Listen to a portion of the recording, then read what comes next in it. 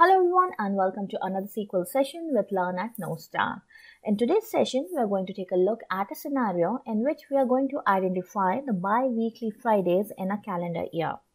These bi-weekly Fridays are also the paydays for many organizations. So we are going to write a SQL query and identify these paydays that occur in a particular year. So let's get started. So the first step for us is to write a SQL query to identify whether the weekday is a Friday or not. So for that, we are going to make use of two date functions. The first function is the date name function, and we just need to pass the weekday as an interval and a source input date. So we are going to pass 4th of December as a date, which was an actual Friday. And then another function we are going to try is the DatePart function. And then we are going to pass similar parameters to this function as well. And 2020-12-04. And then we are just going to execute this. And the output from this query we can see is the first output is Friday, which is the name of the weekday, and it is output from the date name function. And the second output is the number 6, which is the output from the DatePart function. So every Friday would be numbered as 6. So Sunday would be 1, Monday would be 2, and so on. You will have numbers 1 to 7 for each day of the week. So now we know that Friday it has a number called 6. Now, the next step now for us is to identify the first Friday from a calendar year. So let's take the calendar year as 2022 and then try to identify the first Friday from that calendar year. So we would be writing a query which would be something like select, and then because every Friday has got a number of 6, so if it is any other day, let's say the day is Sunday, so the Sunday would be having the number as 1. Weekday number for Sunday would be 1. To come to the Friday for that week, we need to add 5 to that, which is basically going to be 6 minus 1. So 6 minus the weekday number of that day that we are passing to our query. So we are going to frame a query or frame a calculation that would take into account all this that we just discussed. So for that, we need to use a date add function. So for adding the constant number of days or subtracting a constant number of days from a particular static date, we have a function which is called the date add function. So we're going to make use of that function now. So let's make use of that function. Select date add. And we have to add in days. So that is the interval that we are going to define, which is going to be day. And then we have to define how much we are going to add. So for us, it is going to be 6 minus the weekday number of the date that we are going to pass to this. So it would be, for the number, we can use the same function that we wrote above, that is DatePart. Alright, so this is going to be 6 minus DatePart weekday of the date of the first day of that calendar year, which is going to be 0101. And let's make it 2022. So we are going to add these many days to a particular date, and we have to specify that date, which is again going to be 2022-0101. So this is what we are going to do. We have to close the brackets. And if we just run this query, we would have got a result. Now, if you take a look at this result, you would see that what has happened is that your output is 31st December of the previous year. But we do not want the previous Friday. What we want is the next Friday or the first Friday of the current year. So this has happened. Now, if I change it to, let's say, if I change it to 2020 instead of 22, this would not happen. This would give the correct output. So if I run this query right now, you would see the output is 3rd of January, which was actually a Friday. So if I go to the calendar and go to, let's say, January 3rd was actually the first Friday of this year. But when I did this for 2022, then I got an incorrect answer. And that happened because, if I go back to 22, because the 1st of January 2022 is a Saturday, and Saturday has got a number of 7. All right. So when I write this query, it becomes 6 minus 7, which becomes -1. So it actually subtracts 1 day from the date that I have just passed, and it gives me the previous date. So to fix that, what we need to do is we need to create a case statement which would check basically your day of the week. So you have to create a case statement saying case when your date part of weekday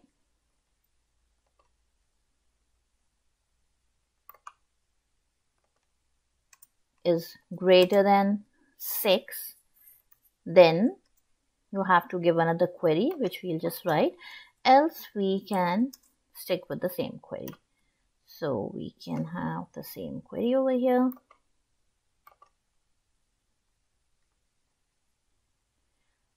And now for all the weekdays for which it is greater than 6, we actually want to add furthermore 7 days to whatever date it just calculated for 2022. So what we're going to do here now is we're just going to put another date add function, or we can just add it to the same date add. So 6 minus whatever comes out of this, and we are going to add 7 to it. All right. And let's just put a bracket over here and maybe another bracket over here.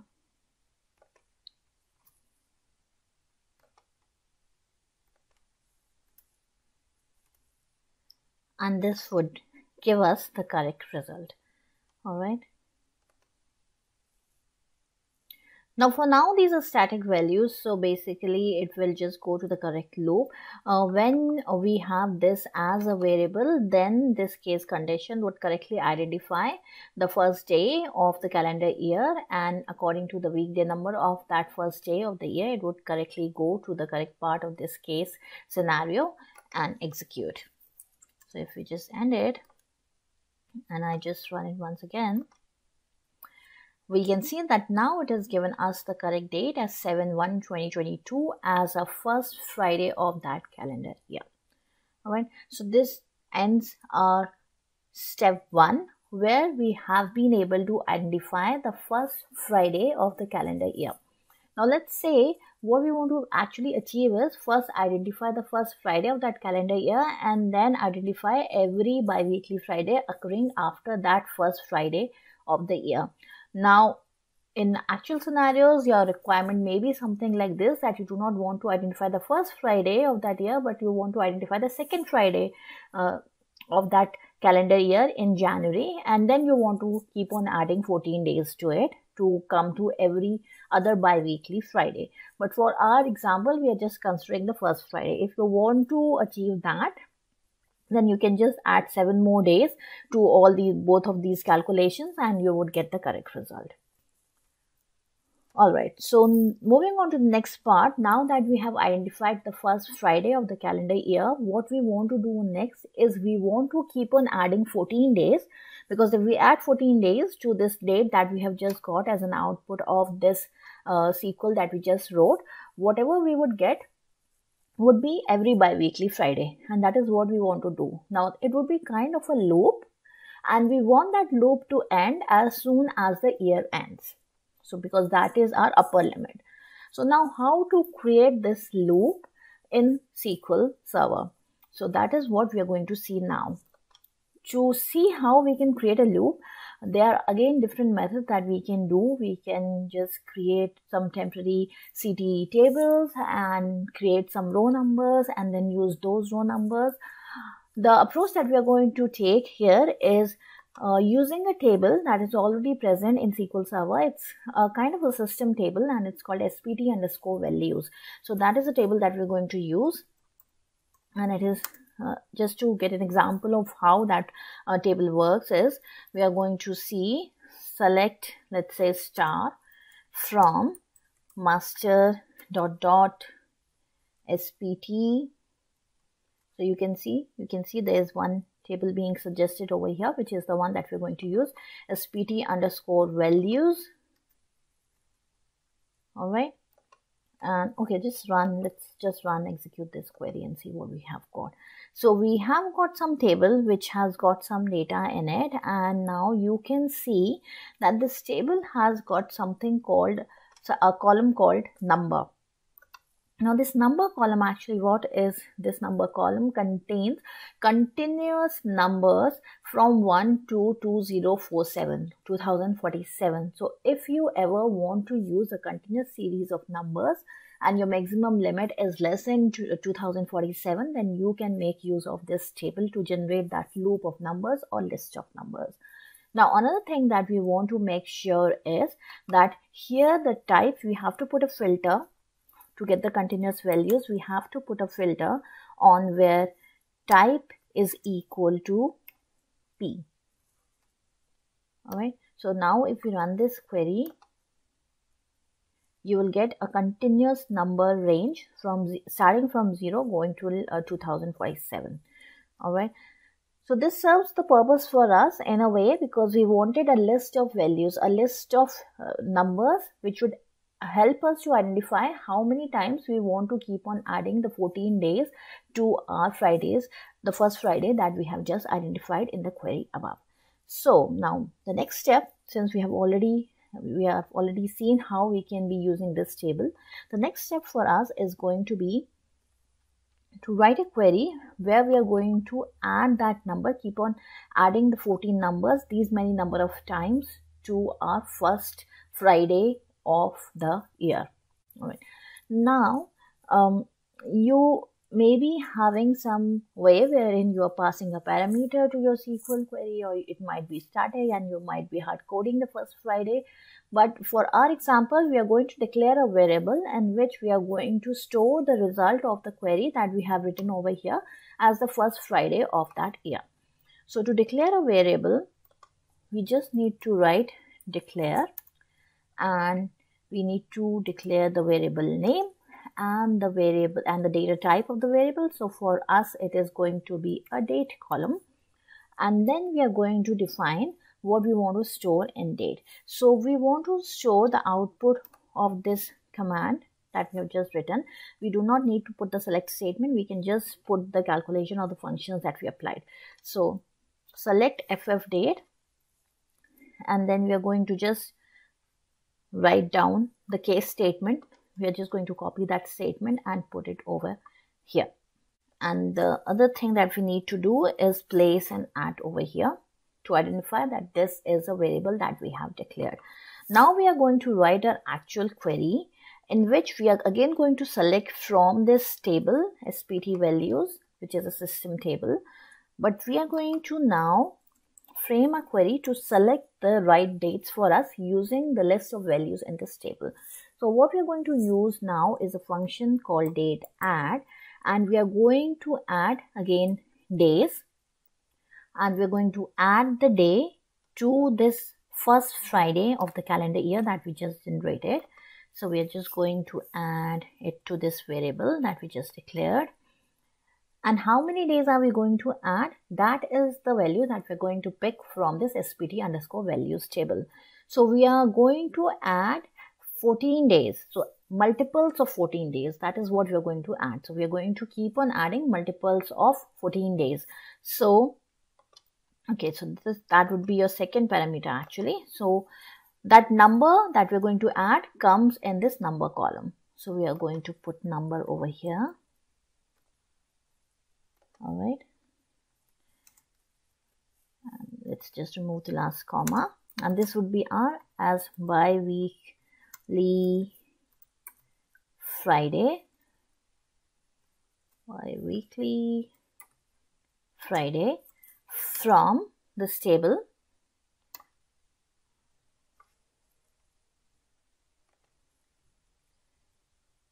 Okay, and now we are going to add some where conditions to this query to make sure that the numbers that we're going to add over here are multiples of 14. All right, so to make sure that this number is a multiple of 14, we are just going to divide this by 14 and see that this is equal to 0.